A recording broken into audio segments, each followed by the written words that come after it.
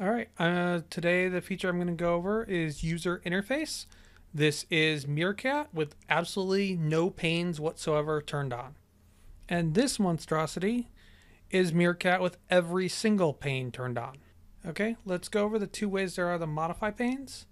First, in the panes menu bar, we can decheck items. So if we wanted to say get rid of the devices pane, we decheck the devices pane and it is now closed. The second notable way is if we remove lock panes, we now have menu bar items for everything. So if I wanted to say get rid of my ribbon bar, I would go ahead and hit the X here and it would close down the ribbon bar that way. Now if I want to open panes back up, I would go back to Pane and say I want to reopen my devices pane. I would recheck the devices and you can see that it now has a checkbox and the device pane is now back. In addition to opening and closing the panes, we can move them around and dock the panes where we need to put them. So, for example, jog has a large number of jog items. So if I put it here, you can see that it selects a little bit of a blue highlight and wants to put the jog pane where I'm setting it. So if I go here, then I put transform, I can put short pulse, and drag and move, and then you can mount them all that way. So you can pick them up, and if you say set them in sort of the center of the scene, they will float, and you can move them outside your window. You can put them wherever you need to.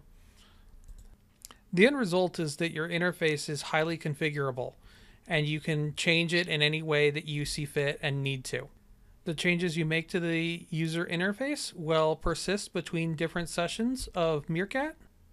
Also, because of the highly extensible nature of panes, they won't always be enabled for a new version. So if you had a previous configuration, it will save your configuration and will not include additional panes such as modification and alignment, which were recently added in 0.7.3.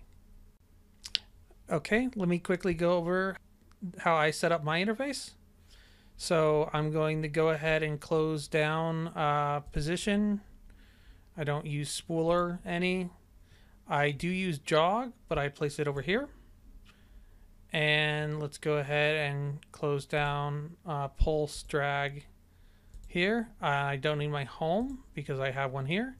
And then I place it right inside here, so that it doesn't interfere with the other buttons. And I have my console. And I get rid of the little title bar, menu bar things on all the panes by going ahead and locking the panes again. Now the importance of this is when you have that your pane set up as you like and you type set, it will list all of your settings that you currently have, including perspective, which is the string that it uses to save the arrangement of the panes. So what this string is the settings you have for your user interface, which means that if you design a much better or a much more intuitive user interface by arranging your panes, you can post this to me and I might be able to use it as the default. The default panes we can see by going to panes and reset panes. This is the default that MeerKAT has. This is not designed for optimum usability. It's simply the collection of panes that most mimicked the panes that we had in 0.6.x. So there are a number of open questions as to what the best user interface is for the most people. And so far the team has simply been dropping additional panes into the items. For example, there's a go button. This button is actually insanely useful. It's a one-touch send job to laser. So you hit go and it sends a job to the laser without you having to hit any more buttons, because if you're fairly sure it will do a reasonable job with your settings, there's no point in clicking more than once. We also later added in the toolbars. These toolbars duplicate what's in the ribbon bar by design. there's still an open question as to which ones would be best and which ones people would want. So they're broken up and used individually, and they can be used as a replacement to the ribbon bar. And this is usually the way that I run my MeerKat. The one notable change here is that the camera